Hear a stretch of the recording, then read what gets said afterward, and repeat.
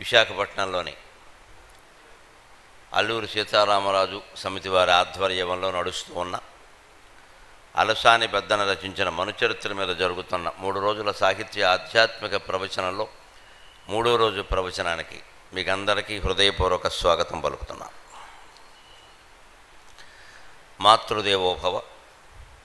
అమ్మ అరచేతి స్పర్శయే అన్నమయ్యే, అమ్మ హృదయము పొంగి క్షీరాన్నమయ్యే. అమ్మ అరచేతి స్పర్శయే అన్నమయ్యే, అమ్మ హృదయము పొంగి క్షీరాన్నమయ్యే. అమ్మ నేత్రాలు సంస్కృతాంధ్రములయ్యే, అమ్మ నేత్రాలు సంస్కృతాంధ్రములయ్యే. అమ్మ పాదాలు యతియు ప్రాసమ్మునయ్యే, మా అమ్మ పాదాలు యతియు ప్రాసమ్మునయ్యే. మనం చెప్పుకుంటూ ఉన్న మను చరిత్ర 500 ఏళ్ల క్రితం నాటిది. కృష్ణదేవరాయలు 1509 నుంచి 1530 వరకు సుమారుగా 21 సంవత్సరాలు పరిపాలించారు అని చెబుతారు. ఆ మహానుభావుడు 52-53 ఏళ్ల వయస్సులో స్వర్గస్థుడయ్యాడు. ఆయన ఇంకా ఓ 20 ఏళ్ళు 30 ఏళ్ళు పరిపాలించి ఉంటే భాషా వైభవం, సాహిత్య వైభవం అన్నీ బాగుండేవి. అటువంటి మహానుభావుడు ఆస్థానంలో ప్రధాన కవి, ప్రథమ కవి అయినటువంటి అలసాని పెద్దన రచించిన మను చరిత్ర పద్యకావ్యం. ఆ రోజుల్లో అదేమంత విశేషం కాదు. ఆ రోజుల్లో కావ్యాలన్నీ పద్యాల్లోనే ఉండేవి. వైద్యశాస్త్రం, గణిత శాస్త్రం, చివరికి పుట్టుమచ్చల గురించి ఎవరన్నా రాయాలంటే అది కూడా పద్యాల్లోనే రాసేవారు. ఏది పద్యం కాకుండా లేదు అసలు. అందుకే ఆ రోజుల్లో ఎలా ఉండాలంటే కథాకావ్యాలు, శాస్త్రకావ్యాలు అనేవారు. కథాకావ్యాలు, శాస్త్రకావ్యాలు అంటే కథతో నడిచేటువంటి కావ్యం మను చరిత్ర, వసు చరిత్ర, పాండురంగ మహత్యం, కళాపూర్ణోదయం ఇలాంటివి అవి కథాకావ్యాలు. శాస్త్రకావ్యాలంటే ఇదే గణితం, వాస్తు, జ్యోతిష్ శాస్త్రం, అలాగా మనస్తత్వశాస్త్రం, ధర్మశాస్త్రం, విజ్ఞానేశ్వరయ్యం అని ఉంటుంది మన ఆచార సంప్రదాయాలు. అందులో కాళ్ళు ఎందుకు కడుక్కోవాలో, చేతులు ఎందుకు కడుక్కోవాలో, అన్నం తిన్నాక ఎన్నిసార్లు పుక్కిలించాలో, ఆవులించినప్పుడు ఇలా నోరు మూసుకోవాలని కూడా చెబుతారు. ఆవులించినప్పుడు నోరు తెరవకూడదు. ఆవులించినప్పుడు నోరు తెరవకుండా నోరు మూసుకుని ముక్కులోంచే గాలి వదిలితే మనిషి ఆయుర్దాయం 10 ఏళ్ళు పెరుగుతుంది. చిన్న అది పాటిస్తే చాలు, నోరు తెరవకూడదు. అందుకే ఆవులిస్తే పేవులు ఎక్కడతారనే మాట వచ్చింది. ఎక్కట్నేకూడదు ఎవరిని. పైగా ఆవులిస్తే చిటికేయండి అంటారు. ఎందుకంటే నోరు మూసుకోమని చెప్పడానికి. చిటికేయండి అన్నలో ఉద్దేశం అది. చిటికేస్తే ఆవులింతే ఏం ఆగదు. మీరు చిటికేయండి అని చెప్పడం ఎందుకంటే చిటికేస్తే నోరు మూసుకోమని అర్థం. ఆంజనేయ స్వామి అదే అడుగుతాడు వరం. ఇంటూ అయోధ్యకు వచ్చి పట్టాభిషేకం అయ్యాక అందరికీ ఏవో ఇస్తూ ఉంటే సీతాదేవి ఆయనకేమి ఇయ్యరా, ఆయన లేకపోతే నా బతుకేమిటి, నేనేమిటి ఇక్కడ, హనుమంతుడికి ఏమైనా వేయండి అంటే ఆయన్నే కోరుకోమని ఇద్దామన్నాడు. ఆయన చిత్రమైన కోరిక కోరాడు. శ్రీరాముడు ఆవులించినప్పుడల్లా చిటికేసే అవకాశం నాకు ఇమ్మన్నాడు. ఇదే కదా అనుకున్నారు. ఏముంది, ఇదేం డబ్బు అడిగాడా దశకం అడిగాడా, ఆవులు ఇస్తే చిటికేడి, మీకు ఎందుకు, నేను అడిగింది ఇవ్వండి మిమ్మల్ని, అన్ని వివరణ ఎందుకు అన్నాడు. అంతే. సరే అన్నారు. సరే వీళ్ళు 14 ఏళ్ళు వనవాసంలో ఉండి, రావణాసురుడు చెరసాలలో ఉండి, తర్వాత ఇక్కడికి వచ్చాక ఏదో ముహూర్తం పెట్టుకుని కాస్త శోభనం గదిలోకి వెళ్ళారు. మరి అక్కడ కూడా బయలుదేరాడు. ఇదేమిటయ్యా అంటే, నువ్వు ఎప్పుడు ఆలోచిస్తావు నాకు తెలిసేటి, నేను చిటికేయాలి కదా అని చెప్పాడు. రాముడిని విడిచిపెట్టి ఉండడం ఇష్టం లేక ఎప్పుడూ ఆయన దగ్గరే ఉండడం కోసం మహాత్ముడు కోరినటువంటి వరం అది. ఏమో నువ్వు పడుకున్నప్పుడు ఆవులిస్తారు, చాలామంది నిద్రొచ్చే ముందు ఆవులిస్తారు, తెల్లారు లేచేటప్పుడు ఆవులిస్తారు, అంచేది నేను ఉండాలి, నేను చిటికేస్తే ఉంటాను, వరం ఇచ్చావు నాకు, కుదరదు, నేను ఇక్కడ, నువ్వు ఇక్కడ ఉంటే ఇలా ఇంకేలాగే దంపతులు, అసలు 14 ఏళ్ళు వియోగంతో మేము ఉంటే ఇక్కడ ఆయన మొత్తం మీద ఆయనకి సర్ది చెప్పి పంపించారట. అది ఎందుకు వచ్చింది అంటే, ఈ కథ ఎందుకు వస్తుంది, ఈ మాట ఎందుకు వస్తుందంటే ఆరోగ్యపరమైంది, చాలా చిన్న విషయం. 10 మందిలో ఉన్నప్పుడు ఎప్పుడు ఆవరించకూడదు. 10 మందిలో ఉన్నప్పుడు మనకు తుమ్ము వచ్చింది, దగ్గు వచ్చింది, వస్తుంది తుమ్ము దగ్గు, మనం సంకల్పిస్తే ఏం రావు, సంకల్పించకుంటే రాకుండా ఉండవు. వెంటనే తుమ్ము వచ్చింది అంటే 1000 మందిలో అడ్డంగా తుమ్మినా పర్వాలేదు, కానీ ఇలా పెట్టుకోవాలి. ఈ 2 చేతులు ఇలా పెట్టుకుని ముక్కుకు అడ్డం పెట్టుకుంటే ఈ తుంపర్లు కిందకి వెళ్ళిపోతాయి. పక్కనే ఉన్న వాళ్ళకు కూడా రావు, ఏమీ ఇబ్బంది లేదు. అన్నాలు తింటూ ఉంటాం మనం, ఇవాళ బోళ్ళు విందులు వినోదాలకు ఎడుతూ ఉంటాం, నిలబడి భోజనాలు చేస్తున్నాం అక్కడ, అందులో తినేవన్నీ మసాలాలాగా తుమ్ములు రాకుండా ఎలా ఉంటాయి. మరి వచ్చింది ఎలాగ పక్క వాళ్ళకి ఇబ్బంది, ఇంకా ఊరికే దానికోసం రుమాళ్ళు ఇవన్నీ దగ్గర పెట్టుకోవడాలు, వీటికంటే సుఖమైన ఉపాయం ఏంటంటే హాయిగా ఏం మొహమ్మాడు పడుకుని ఇంతే ఇలాగా అంత కిందకి వెళ్ళిపోయింది, ఏమి చేయదేవ. ఇటువంటి విశేషాలు విచిత్రంగా విజ్ఞానేశ్వర్యం అనే గ్రంథంలో ఉంటాయి. కేతన, తిక్కన గారి శిష్యుడు కేతన, ఆయన రచించాడు. ఇలాంటి శాస్త్రాలన్నీ కూడా పద్యాల్లో ఉండేవి.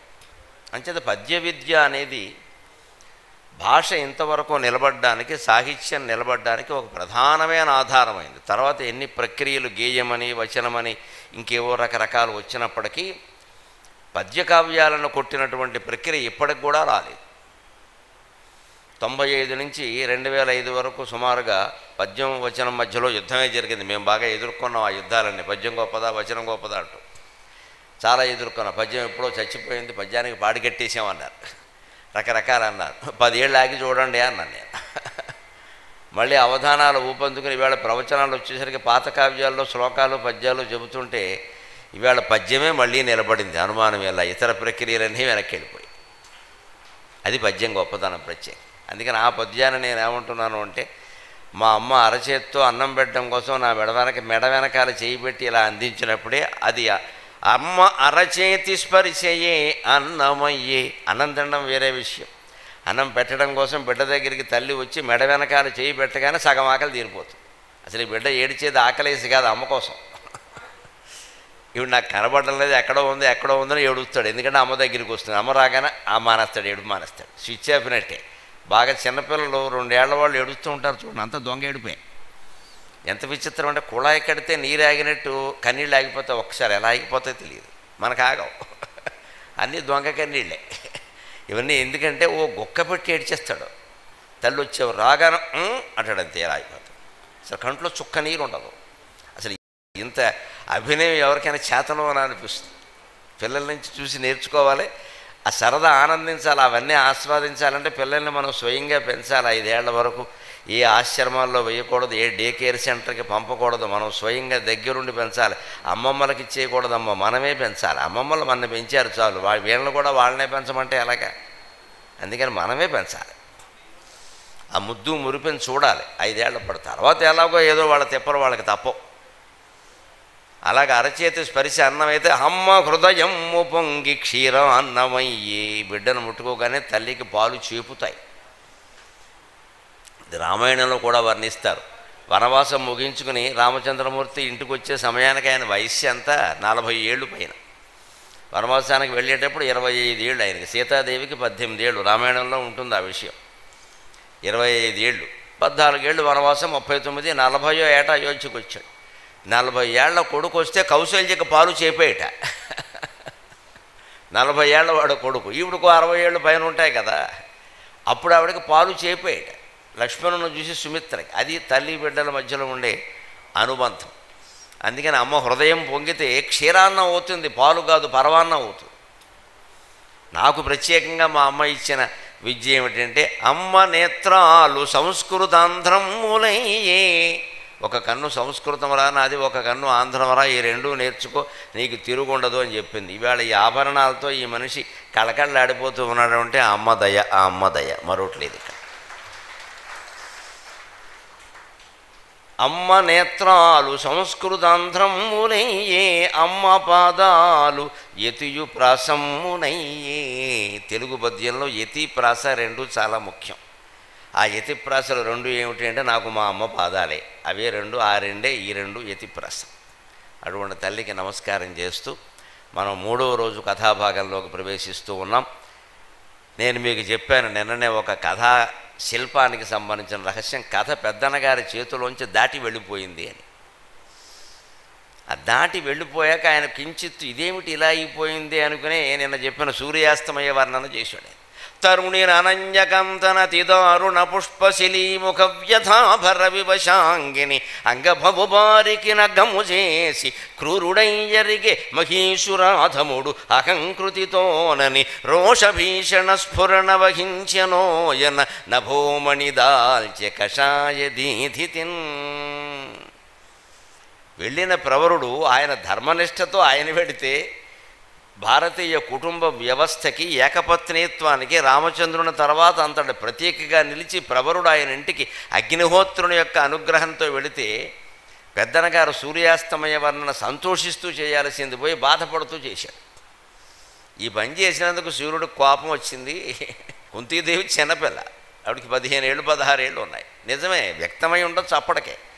ఆవిడేదో మంత్రం దుర్వాసుడు ఇస్తే ఏదో సరదాగా చిన్నపిల్లకి ఏముంటుందండి ఆ వయస్సులో, ఏదో పరీక్షిద్దామని చేసింది ఆవిడ. ఈయన వచ్చేసాడు అక్కడికి.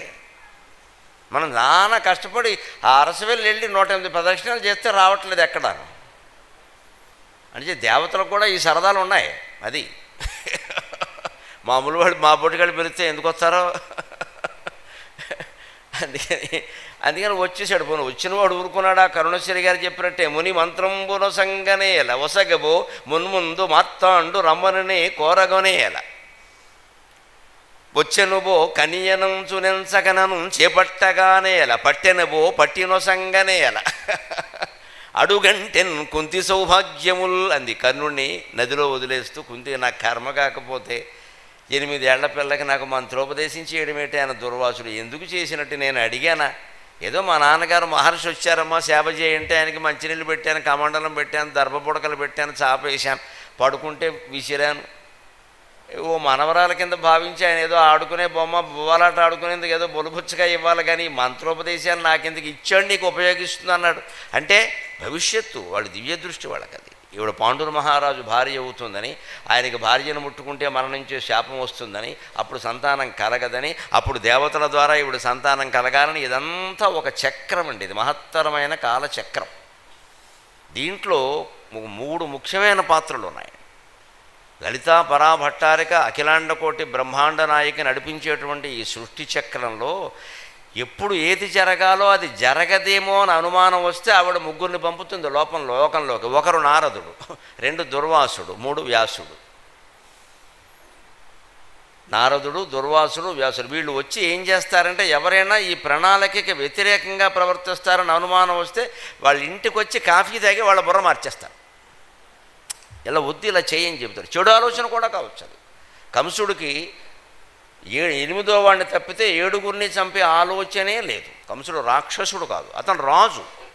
కృష్ణుడికి మేనమావ కదండి, రాక్షసుడు ఎలా అవుతాడు? రాక్షస వంశం కాదు కదా. రావణాసురుడు రాక్షసుడు, హిరణ్యకశిపుడు రాక్షసుడు. కంసుడు రాక్షసుడు అంటే అలాగే దుర్యోధనుడు రాక్షసుడు కాదు. కంసుడు అంతకంటే కాదు, మేనమావ స్వయంగా.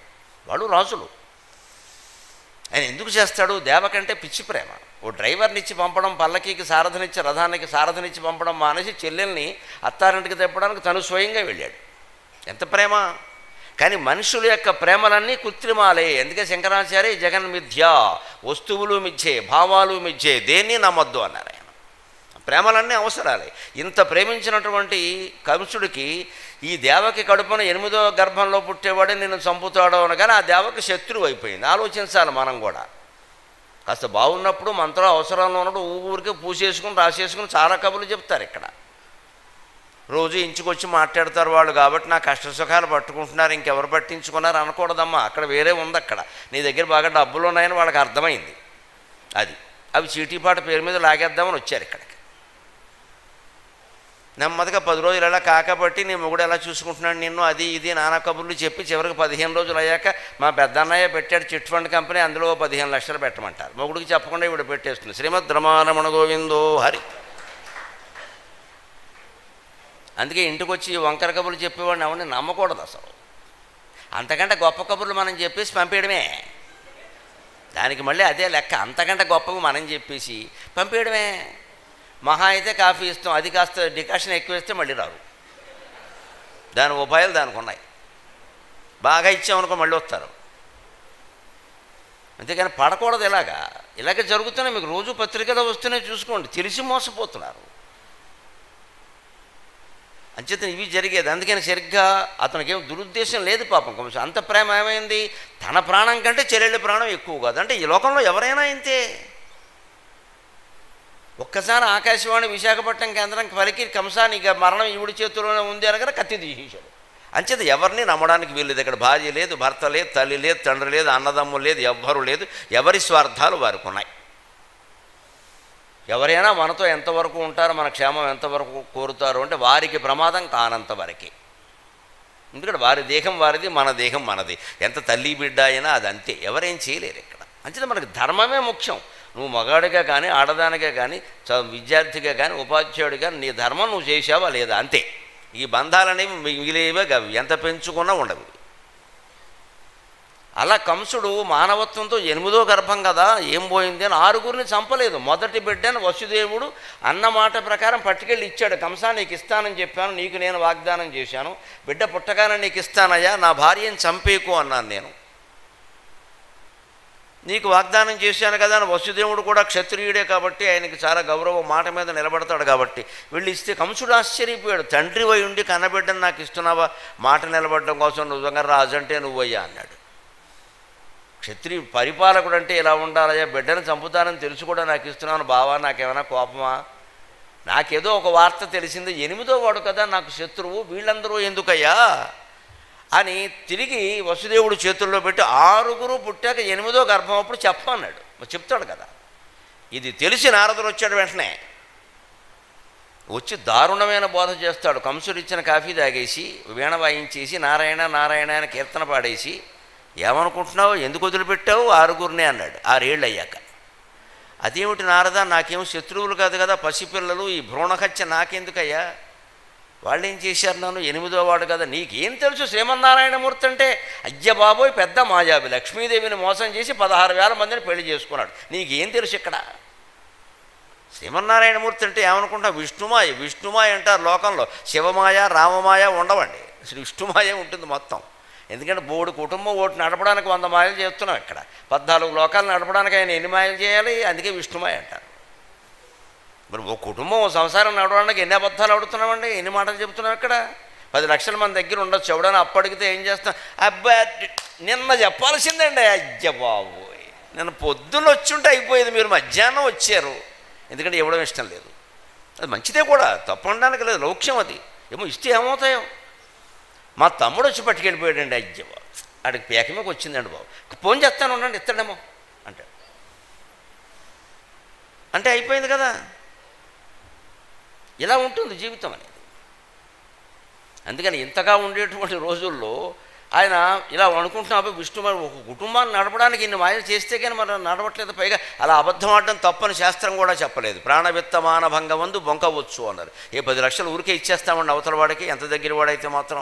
కాగితం రాయమంటే రాయడు. రేపొద్దున మోసం చేస్తే కాగితం రాయమన్నాం అనుకో, మావయ్య నేను నీకు మేనల్లుడిని కాగితం రాయాలా అంటాడే. మేనలుడైతే తమ్ముడే పేకాటే లెక్క అది ఊరికే రావు సామెతలు. ఎక్కడ కాగితం రాయించుకోవాల్సిందే.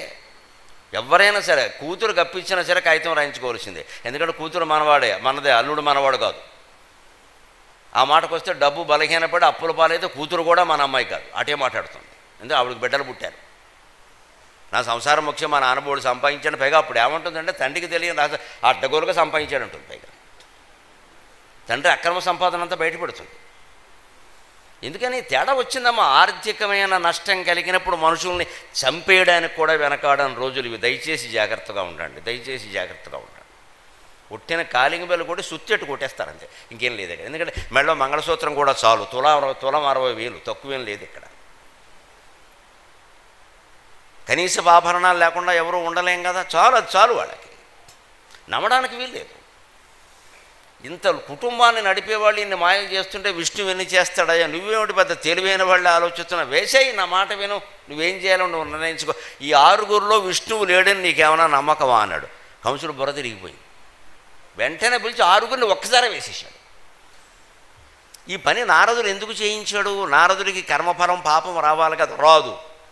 దుర్వాసుడికి కానీ నారదుడికి కానీ వ్యాసుడికి కానీ ఎవరికి ఏ సలహా ఇచ్చి పాపం చేయించినా పుణ్యం చేయించినా మంచి చేయించినా చెడ్డ చేయించినా రాదు. ఎందుకంటే వాళ్ళకి ఇది నేను చేయించాలనే కర్తృత్వ భావన లేదు.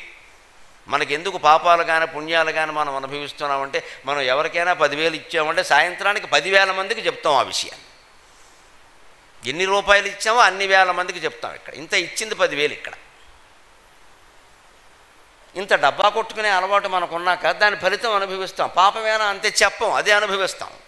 ఇంకా నయం చెప్పడమే మంచిది, చెప్తే అనుభవించక్కల. చేసిన పాపం చెబితే పోతుందంటారు. పుణ్యమేనా అంతే, పుణ్యమేనా అంతే. చెబితే పోయింది. నువ్వు 10,000 దానం ఇచ్చావు, 100 మందికి చెప్పు, పోయింది మొత్తం. నీకు దాన ఫలం ఏం లేదు. ఇంకా చెప్పకుండానే ఉండాలి. నువ్వు ఎందుకు డబ్బా కొట్టుకుంటున్నావు? ఊరికి పుచ్చుకున్నవాడు చెప్పుకుంటాడు కదా, వాడు చెప్పుకోకపోతే పాపం అండి. వాడు చెప్పుకోకపోతే వాడికి పాపం అన్నారు, చెబితే నీకు పాపం అన్నారు. అంటే వాడు చెప్పుకోవాలి. వాళ్ళు చెప్తారేంటంటే మనని, అంటే ఎవడో చెప్పుకోవడం కోసం ఇచ్చావన్నమాట. నీకు ఇవ్వాలని ఇవ్వలేదు నువ్వు. దాతవ్యమితి యద్దానం దీయతే అనుపకారణే, భగవద్గీతలో చెబుతాడు పరమాత్మ. దానం ఎలా చేయాలంటే ఇవ్వాలి కాబట్టి ఇస్తున్నా. ఆర్టీసీ బస్సులోంచి బయటికి వస్తువులు విసిరేసినట్టు విసిరేయాలమ్మా. దానం అంటే అది ఎవడు తీసుకుంటాడో మనకు అనవసరం, వెళ్ళిపోవాలంతే, ఉండకూడదు. మళ్ళీ పిలిచి ఇవ్వడం, రాయించుకోవడం గుర్తుపెట్టుకోే.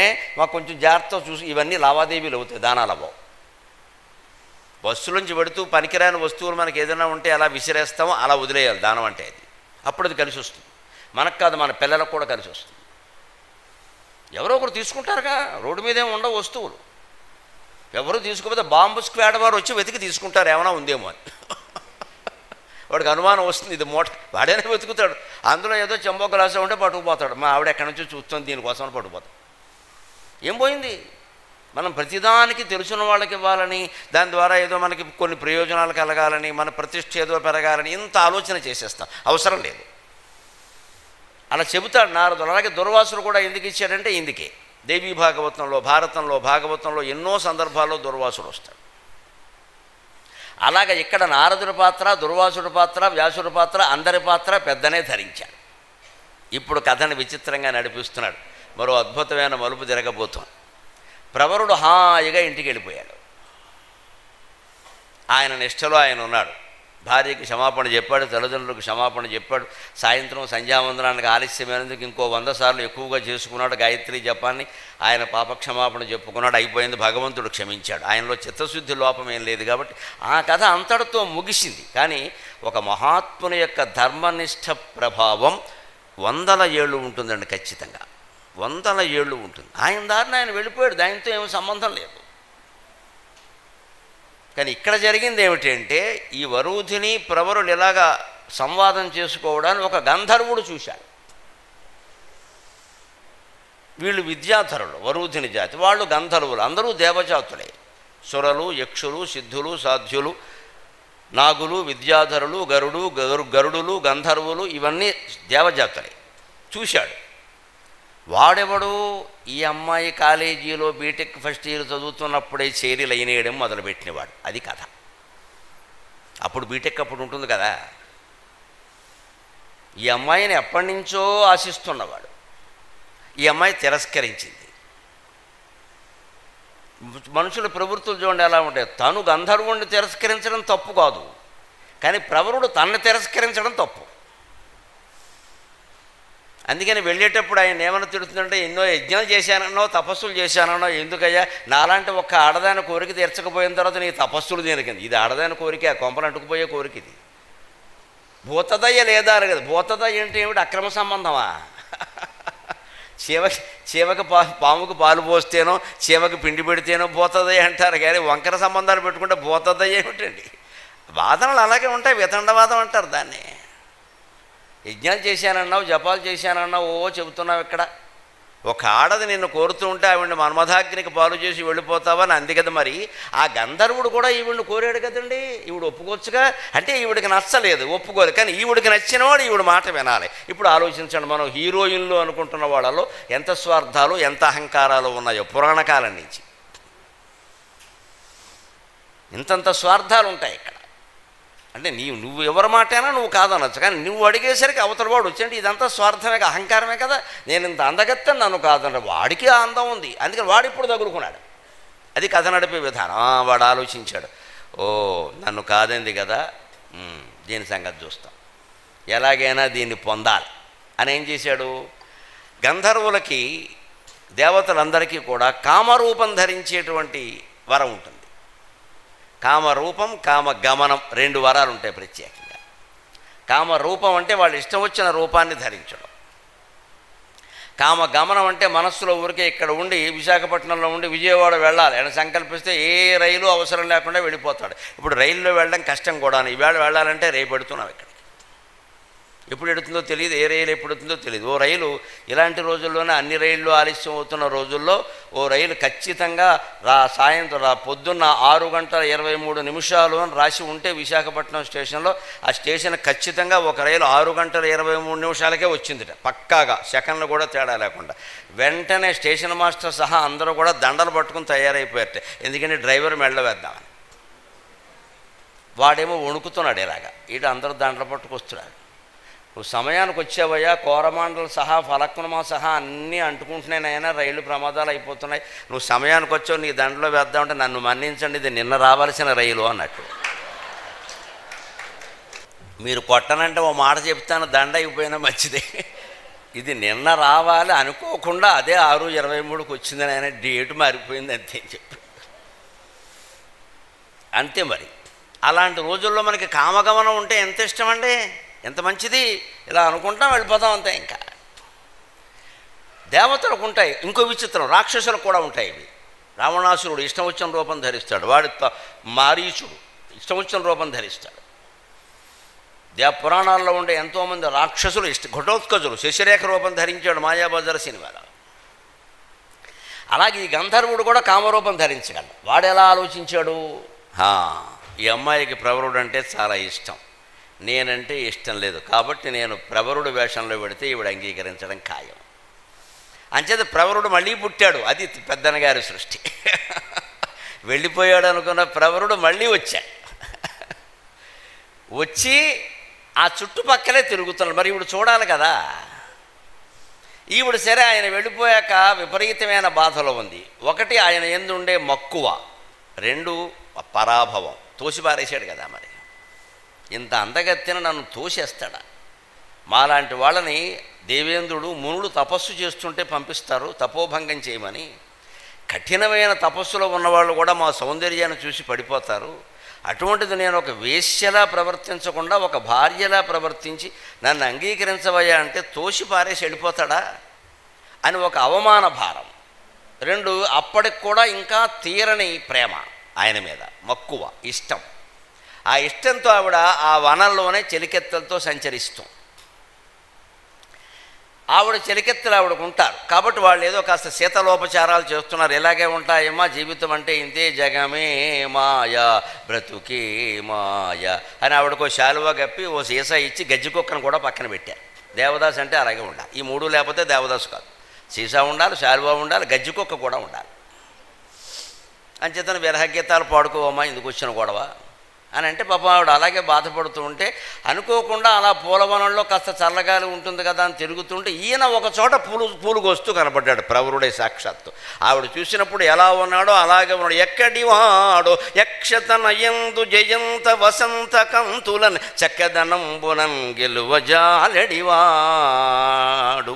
మహీసురన్వయం ఎక్కడ ఈతను విభవమెక్కడ ఏలని బంటుగా మరుండక్క గుణంగరాదే అకటా అకటా నన్ను వీడు పరిగ్రహించినన్ అని చూడగానే ఓ ఎగిరి గంతేయాలనిపించింది. యా అందొకసారి కానీ ఎందుకైనా మంచిది రాగింది, ఏమో ఏం చెబుతాం, గంధర్వలోకం భూలోకం కాదు కదా అని ఆగి చూసింది. అచ్చం అలాగే ఉన్నాడు, అచ్చం అలాగే ఉన్నాడు, ఏమీ తేడా లేదు. పైగా ఈవిడ బాగా ఆకట్టుకోవాలి కూడా, తల వంచి కాలి బొటన వేళ్ళతో ఇలా నేల మీద రాస్తూ చూస్తూ అది. అందుకని అదే రకంగా ఉండేసరికి వాడు నటన చేస్తున్నాడు అక్కడ, తల వంచి కాలి బొటన వేళ్ళు ఇలా రాస్తూ మధ్యలో ఇలా చూస్తూ. అంటే ఏమిటి ఆ భావం అంతా ఎలా వ్యక్తం చేశారంటే, నిన్ను కాదని వెళ్ళినందుకు నాకు అయినంత శిక్ష పడిపోయింది, మా ఆయన వద్దన్నందుకు మంగళగిరి జాతరకి వెళ్ళినందుకు ఇలాగే అవ్వాలి అందుకే. ఎందుకంటే మంగళగిరి జాతరకి వెళ్తానని చెప్పింది పెళ్ళం. వద్దు అక్కడ అన్నీ పోతాయి, నీకు తెలియదు, మంగళసూత్రం కూడా తెంపుకుపోతారని, నీకు వద్దంటే వినవు. అంటే నీకేం తెలుసు, అస్తమానం మంగళగిరి నరసింహస్వామి మళ్ళీ వస్తాడా పానకాల స్వామి అని జాతరకి వెళ్ళింది. ఎవడో శుభ్రంగా మంగళసూత్రాలు కాదు, దుద్దుల కోసం చెవి కోసేశారు. అప్పుడు వచ్చింది శబ్దం, మా ఆయన వద్దన్నందుకు మంగళగిరి జాతరకి వెళ్ళినందుకు ఇలాగే అవ్వాలి చెప్పాడు కదా, చెప్తుంటే వినాలి కదా. ఇక్కడ ప్రమాదం ఉందని చెప్పి తగిన జాగ్రత్తలైనా తీసుకోవాలి, లేదా వెళ్ళమైనా మానేయాలి. అందుకని సరిగ్గా ఆయన ఆ మాట ఆ భావం ప్రదర్శిస్తున్నాడు. నువ్వు వద్దన్నందుకు, నువ్వు ఆగమన్నందుకు, నేను వద్దన్నందుకు ఏం జరగాలో అదే జరిగింది అన్నట్టుగా చూపుల్లో భావాలు మగవాళ్ల కంటే ఎక్కువగా ఆడవాళ్లే గ్రహిస్తారండి. శాస్త్రమే చెప్పింది ఆ విషయాన్ని. బుద్ధిశ్చాపి చతుర్గుణ. అందుకే పెళ్లి చూపులు జరుగుతుంటే, పెళ్లి సంబంధాలు మాట్లాడుతుంటే ఆడవాళ్ల పాత్రను ఎక్కువ చేయడం మంచిది, శాస్త్రమే చెప్పింది. మగాళ్ళు కాస్త మౌనంగా ఉంటే మంచిది. ఏ మగాళ్ళ స్వభావం ఏం లేదు, కాస్త పొగడగానే పడిపోతాడు. ఆడాళ్ళు కూడా పడే లక్షణం ఉన్నా కానీ పెళ్లి సంబంధం కదా, అమ్మాయిని ఇవ్వాలి, అక్కడ ఎన్ని చూడాలి. ఆడి మొహం చూస్తే పూటకి టికాణా లేని వాళ్ళే ఉన్నాడు. ముందు సాఫ్ట్వేర్ కంపెనీ ఎంక్వైరీ చేయండి అని చెబుతుంది. మొహాన్ని బట్టి గమనించేస్తారంతే, చెప్పేస్తాడు ఒక్కొక్కడు. ఇక్కడ నాకు 2 లక్షల జీతం అంటాడు, ఏడాదికో నెలకో చెప్పడం. తర్వాత తెలుసు నేను నెలకని చెప్పాను, ఏంటి ఏడాదికి అంటాడు. ఏడాదికి 2 లక్షలు నీకెవడో కూడా మా ఇంట్లో వాచ్మెన్కి ఇస్తున్నాం ఇక్కడ. ఇలాగే ఉంటుంది. నేను అన్నానా అంటాడు, నేను అన్నానా. ఈ విషయాన్ని ఆడవాళ్ళు గ్రహిస్తారు. బుద్ధిశ్చాపి చతుర్గుణ. ఈయన మగైన ఏమనుకుంటాడు, ఈయన ఏదో రాజకీయ నాయకుడో మాలాగా పండితుడు ఏదో అనుకోండి. ఈయన పొగిడేసరికి వాళ్ళకి నేనంటే ఎంతో ఇష్టం. నువ్వంటే ఇష్టం కాదయా అమ్మాయి, ఇక్కడ పెళ్ళి. నువ్వంటే ఇష్టమైతే పాదాబంధనం చేయించుకో, అమ్మాయి పెళ్ళి, ఇక్కడ సంబంధం అది. అమ్మాయి 100 ఏళ్ళు కాపురం చేయాలి అక్కడ. నువ్వంటే ఇష్టం అంటావు ఇక్కడ, అమ్మాయి అంటే ఇష్టం ఉండాలి. గమనించవలసిన విషయాల్ని గమనించకుండా చేసేదే పిచ్చి, క్రేజీనెస్. ఆ క్రేజీనెస్లో పడకూడదు. మామూలుగా ఏదో మాట్లాడుకుంటుంటే మనం ఉన్నా పర్వాలేదు. ముఖ్యమైన కార్యక్రమాలు, ఆర్థిక వ్యవహారాలు, పెళ్లి సంబంధాలు లాంటివి మాట్లాడుకునేటప్పుడు అసలు ఈ క్రేజీనెస్కి అవకాశం ఇవ్వకూడదు. ఆ విషయాలు అదంతా ఇప్పుడు ఎందుకంటే సంబంధం విషయం మాట్లాడుకుందాం అని స్పష్టంగా అందులోకి రావాలి. మాట్లాడుతుంటే వాళ్ళ కళ్ళల్లో గమనించాలి. అత్తగారు కానీ, వచ్చిన ఆడపడుచులు కానీ, పెళ్ళికొడుకు కానీ, పెళ్ళికొడుకు తండ్రి కానీ, లేదా అనవసరంగా ఎవడో వీడి ఫ్రెండ్ ఒకడు వస్తాడు గొట్టంగాడు, వాడు కానీ, ఈ చూపులన్నీ గమనించాలి. ఇది మగాళ్ళు చేయలేరు, ఆడాళ్ళు చేస్తారు. ఆవిడ గమనించింది, ఆ భావం గ్రహించింది వెంటనే. అంటే వెంటనే అదేమిటది, ఇక్కడ ఉండిపోయారు, మీకోసం నేను చాలా బాధపడుతుంటే తిట్టిన తిట్లన్నీ పోయాయి, మళ్ళీ వచ్చేసింది. ఇదే మైకం అంటేనండి. నువ్వు దుర్మార్గుడివి, అహంకారివి, క్రూరుడివి, నన్ను కాదన్నా, నువ్వు బాగుపడవు, తెగతిట్టింది. ఇంకా నేను మీకు చెప్పలేదు బాగుండదని, మామూలుగా తిట్లా. అందుకే నువ్వు దయావిహీనుడు ఉంది. పాటునకి ఇంతునొత్తురే కృపారహితత్వక నీ ఉద్రోయ ఇచ్చోట భవన్నకంకురము సోకె కనుంగను మంచు కలస్వనంబుతో వేన కనుంగను మంచు కలస్వనంబుతో మీటిన విచ్చు గుబ్బత్సను మిట్టల అశ్రులు చిందువందగన్ పాటల గంధి వేదన నెపం బిడియేడ్చి పాటల గంధి వేదన నెపం బిడియేడ్చి కలస్వనంబుతో మీటిన విచ్చు గుబ్బత్సను మిట్టల అశ్రులు చిందువారగన్. ఏడ్చేసింది. అంత ఏడ్చేయాలండి. ఇవి ఆయనకు భార్య ఉంది, పిల్లలు ఉన్నారు, ఆయన కాదనకపోతే అవునంటాడని అలా అనుకున్నావు. అసలు నువ్వు అడిగిన వాడల్లా ఊ అనాలా? ఇంకా లైంగిక సంబంధం అంటే నాకు అర్థం కాదు. జగదాంబ జంక్షన్ అయ్యింటి ఇక్కడ. సిగ్నల్ దగ్గర నుంచి ఎవళ్ళంటే వాళ్ళు వచ్చేస్తారా? సిగ్నల్ ఇవ్వగానే దానికి ధర్మం పద్ధతి ఏం లేదా? ఇదే మనుషులు అహంకారాలు. ఇవి బయట పెట్టకుండా దీనికి మొత్తం కప్పే కవరేజ్ ఒకటేనండి. నాకు ఆశ్చర్యం. ప్రేమ. ఇది ప్రేమ ఎలా అవుతుంది? అందుకే ఈవిడికి పడే వ్యవహారం చూడండి, విచిత్రంగా కథ నడిపిస్తాడు పెద్దన. వరువుదిన కోరిక తీరుతుంది. ప్రవరుడు కోరిక ఎలాగూ తీరింది, ఆయన ఇంటికి వెళ్ళిపోయాడు, ఆయన సేఫ్. ఇప్పుడు వరువుదిన కోరికే తీరుతుంది, వదిలేదు. ఎందుకంటే పెద్దన గారికి వరువుదినకి అలా అన్యాయం జరగడం ఇష్టం లేదు. చెప్పాను కదా, న్యాయం చేయాలి. అందులో మళ్ళీ ఆవిడ అసంతృష్టి పడే విధంగా జరగకూడదు, మోసం అవ్వకూడదు, మోసమేం లేదు. అందుకని చూసింది. అదేమిటి ఇదేమిటి అనేసరికి ఏం చెప్పను, నిన్ను కాదన్నాను కప్పురగంధి, నాకు ఇంటికి దారి దొరకలేదు, ఈ ప్రాంతంలోనే తిరుగుతున్నాను, ఆ సిద్ధుడు మళ్ళీ కనపడతాడేమో, పాదలేపనం మళ్ళీ పూయమందాం అనుకుంటున్నా, ఎందుకంటే వీడు ఇప్పుడు ఆమదం పూయడానికి వచ్చాడు వీడికి.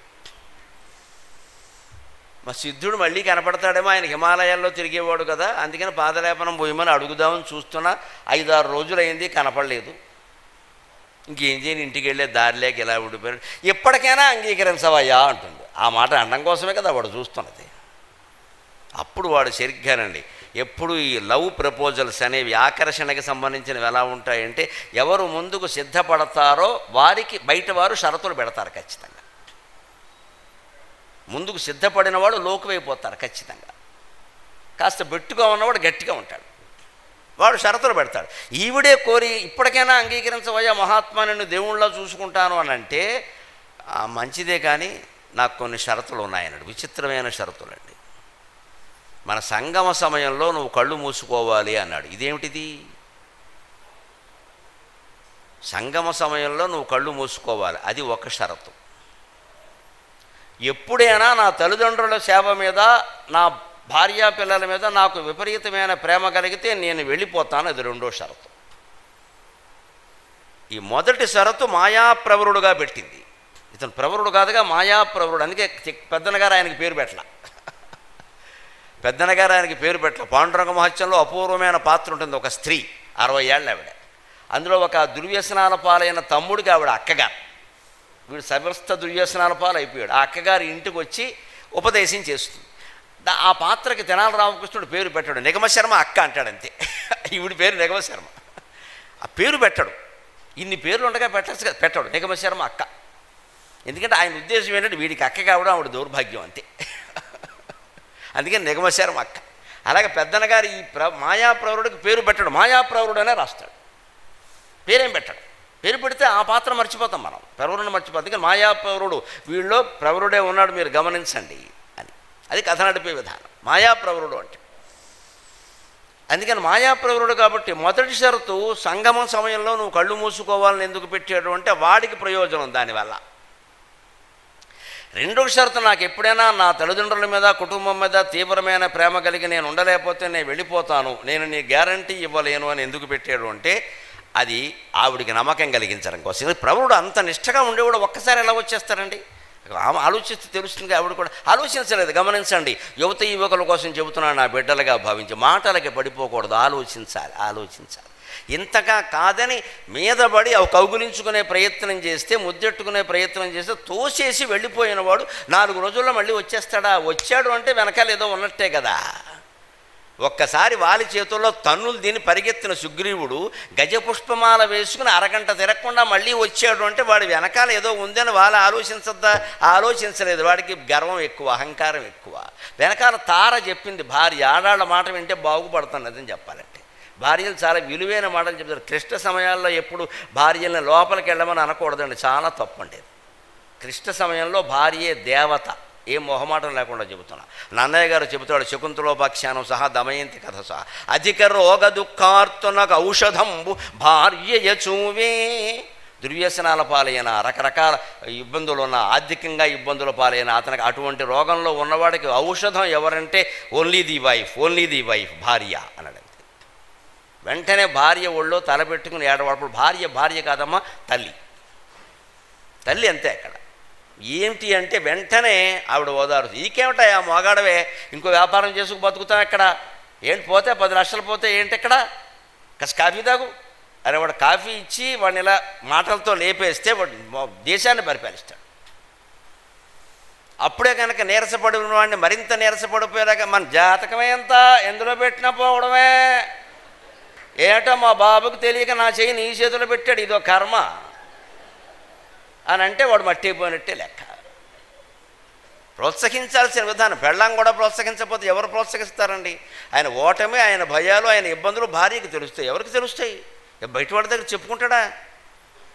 అప్పులు ఉన్నాయని కూడా బయట చెప్పలేడు అతను. మాకెక్కడ అప్పు ఎక్కడది, బ్రహ్మాండంగా ఉంది, నేనే ఇచ్చాను, నిన్న ఒకడికి 5 లక్షలు అంటాడు. లేదు 50 లక్షలు మునిగాడు ఇప్పటికే, చెప్పడం. భార్య దగ్గర ఆ మాట అనలేడు. నాకు తెలుసులేండి, నా దగ్గర చెప్తారేటంటే, ఎందుకంటే కిరాణానికి డబ్బులు లేవు ఇక్కడ. ఆవిడ దగ్గర ఎలా చెప్తామండి? అందుకని ఆవిడే. అందుకని అలాంటి ఆపద వచ్చినప్పుడు మగాడు నిజంగా భార్యను ఆశ్రయించాలి. ప్రవరుడు నిష్ఠాపరుడు, ఆయన ఎప్పుడు మొదటి నుంచి భార్యకి అంకితం. అందుకే నా భార్య నాకు ముఖ్యమే అన్న మాట కూడా ఈవిడికి ఇబ్బంది అయిన మాటే అని కూడా ఎందుకు అన్నాడు అంటే తాను ప్రవరుణ్ణే అనే నమ్మకం కలిగించడానికి. నిజమే, అలా వచ్చి ఎందుకు వచ్చాడు, అందుకే వెళ్ళిపోతానంటున్నాడు. ఫోన్లే వెళ్ళిపోతాననే తర్వాత విషయం, ముందు మన గొడవ మనకు అయిపోతుంది. అంటే ఈ వాంఛ కలిగిన తర్వాత మనుషులు తట్టుకోలేక పిచ్చుకొక్కల్లా ప్రవర్తిస్తారు. గ్రహించుకోవాలి, ఆడలేదు మగలేదు ఇందులో.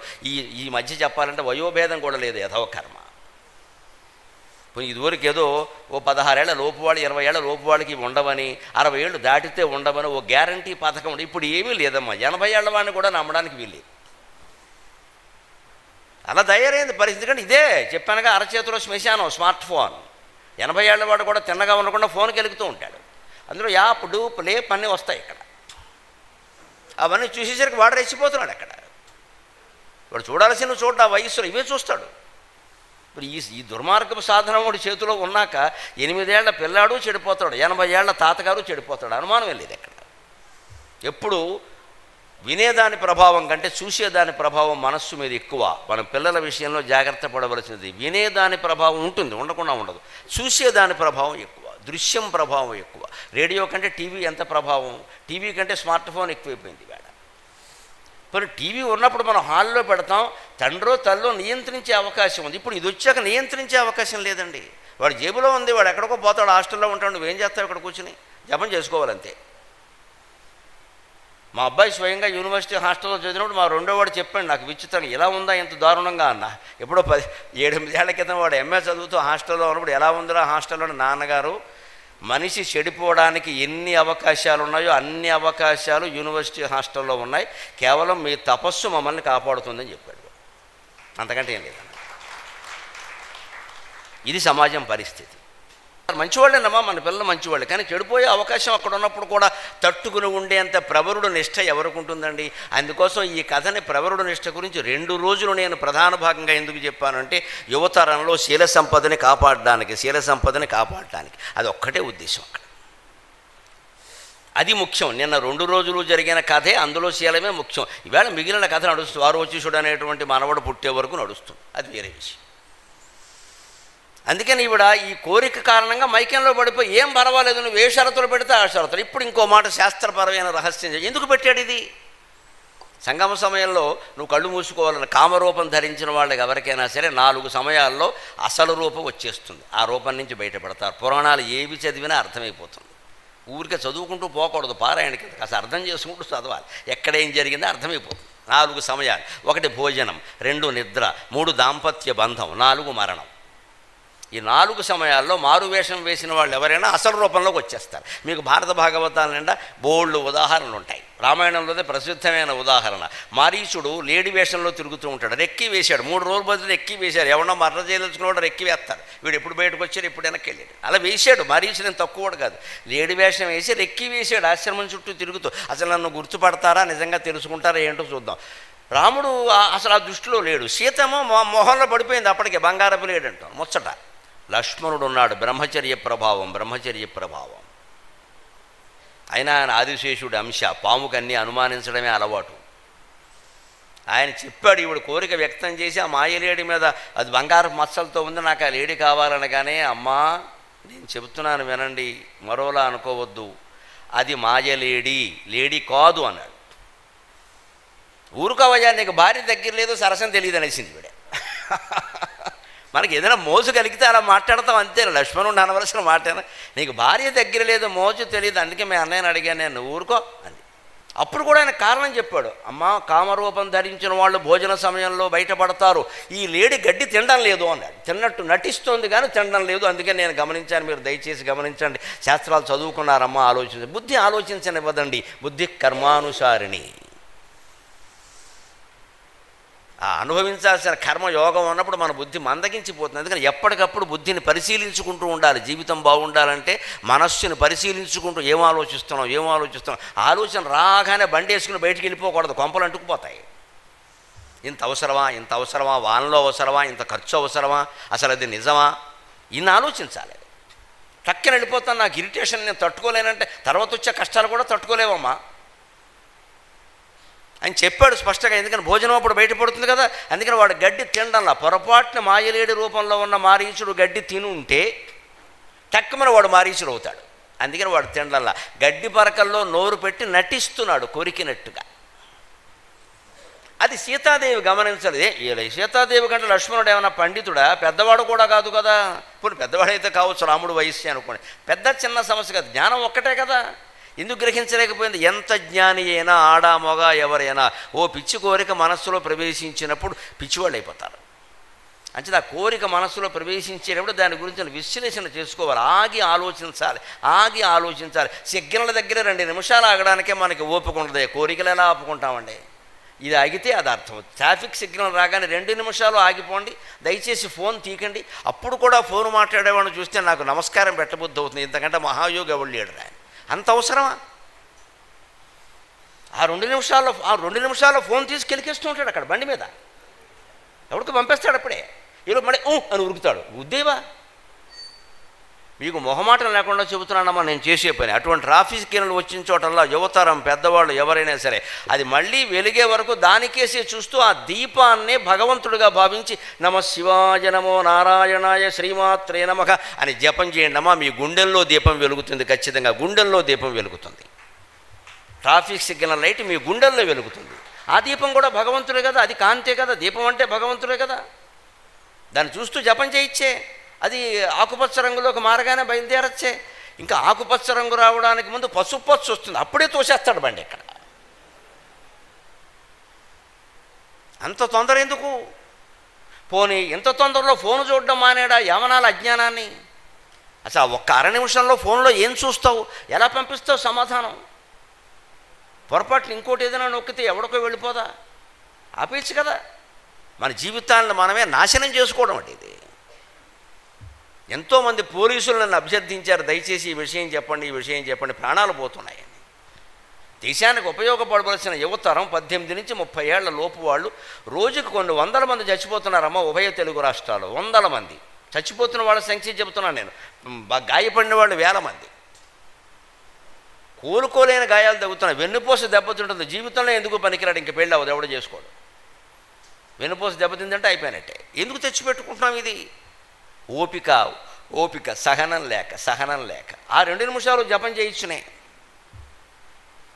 నేను హైదరాబాదులో ఉంటున్నాను కాబట్టి చెబుతున్నా. ఈ మధ్య తగ్గించేసాను. నాకు పుస్తకాలు ఇంకొకరికే విరక్తి వచ్చి చూపు కూడా కొంచెం ఇబ్బంది అవుతుంది, అస్తమానం చదివి. కానీ ట్రాఫిక్ జాము కారణంగా నేను ఈ 10-12 ఏళ్లలో 150 పుస్తకాలు చదవగలిగాను. ప్రయాణంలో, కేవలం ప్రయాణం 150 పుస్తకాలు. నా షూటింగ్ బ్యాగ్లో ఓ పుస్తకం పడేసుకోవడం, చదువుకుంటూ వెళ్ళడం. Car ఎడుతుంది, ఎవరిదా car? టీవీ వాడిది. నా సొమ్మేం పోయింది? కారు వాడిది, కార్యక్రమం వాడిది. నేను వెళ్ళాక చెప్తాను. నేను ఆలస్యంగా వచ్చామని నన్ను ఎవడు అడుగుతాడు?